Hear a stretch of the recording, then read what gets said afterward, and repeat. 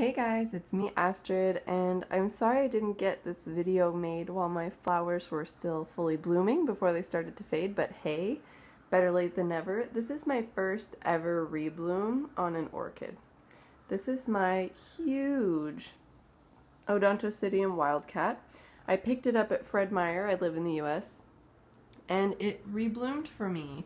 The flower spikes started in late October. I think I posted a video update. And I trained it to wrap around the stake so I wouldn't have any ugly clips holding it on. And I'm really proud of that. It grew just wonderfully around the stake, and that was very pleasing. As you can see, some of these leaves are longer than my forearm. The pseudobulbs are the size of my palm. They're just a really big and wonderful plant. If you saw the plant when I bought it last year, it was in double spike and it had flower stalks that came up about this much higher than I have now. I think maybe it's due to light or just that I'm not a commercial grower, I don't know. But I wanted to show you a little update on this plant. By the way, if I didn't say, this is Odontocidium Wildcat. This time it gave me 9 flowers and I just think they're gorgeous. Each one has its own little special face. On the lower white lip you can see a little frog or something. It looks like a little happy frog to me. But yeah, these flowers, I love the color. I love how there's that wine red brown color, and the white lower lip is just beautiful.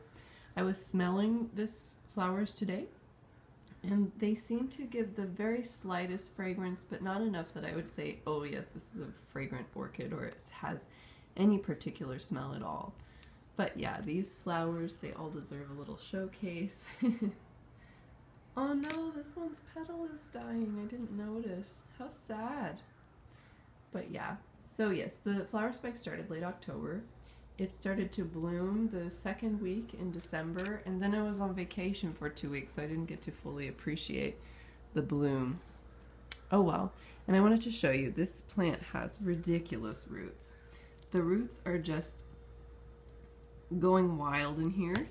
They're going down in the pot, they're wrapping around the sides of the pot. They're doing basically everything I would love to see my orchid's roots doing. And this plant had tons of roots when I got it from the store. It had like, it looked like a wig was growing off of my plant. And the best news here is that we have a little baby new growth that just popped up.